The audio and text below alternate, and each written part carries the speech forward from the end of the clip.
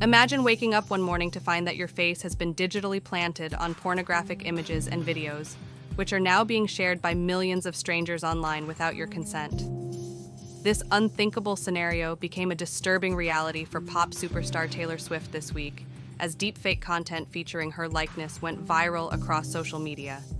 In this video, we'll break down how this happened, the damage it's caused, and, most importantly, what needs to be done to make sure it never happens again.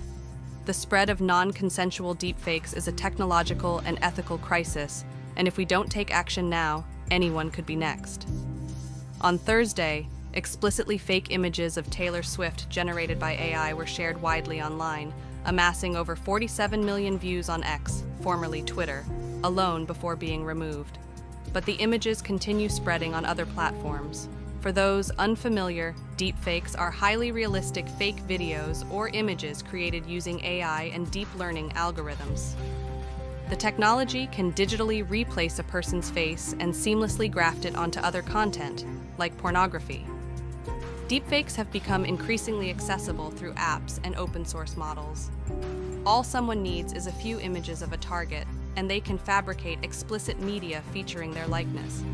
It's an incredibly harmful form of impersonation and assault.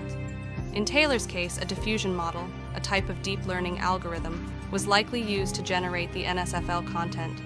This technology is now in the hands of over 100,000 reachable apps and models, and it's spreading fast.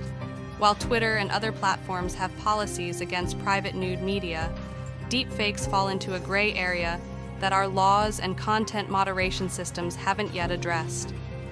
There are few regulations when it comes to AI creating fake pornography, and even when it's removed, the damage is done. Taylor's disturbed fans are left with lasting memories of seeing their idol victimized and objectified through these images. This case reveals an urgent need for updated policies and legislation to protect people, especially women, from becoming deepfake targets. The law has yet to catch up to this technology, and predators are taking advantage. Now let's discuss 3 critical solutions that can help curb this crisis. Firstly, our governments need to implement new laws classifying deepfakes as criminal impersonation. There should be legal repercussions for creating and distributing non-consensual, sexually explicit deepfakes. Laws against generative AI tools that allow sexually explicit images or videos to be exported. If there are restrictions on generations, barriers will be high for anyone to create. In 2019, California passed legislation allowing victims to sue if deepfakes are made of them without permission.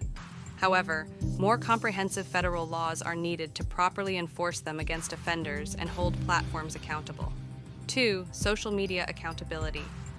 Next, social media platforms have to be more proactive in their policies and content moderation against deepfakes. If a piece of content is reported as such by any user, algorithms should be good enough to shadow ban if it's true. Until a human checks and reinstates if it is not, social media sites need dedicated moderation teams to track and swiftly remove AI-generated abusive content before it goes viral. Loopholes that allow deepfake pornography under the guise of parody should be closed. Platforms must also share information with authorities to prosecute creators of illegal deepfakes.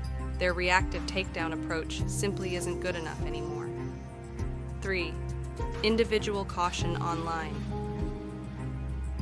Lastly, we all need to be more cautious about our digital footprints and privacy. Limiting public access to personal photos and information makes it harder for deepfakes to be made of you. Especially as a celebrity, be wary of oversharing online. Cybercrime is rising, and what seems harmless now could fuel damaging deepfakes tomorrow. The Taylor Swift situation proves we must talk about fake prevention before one goes viral.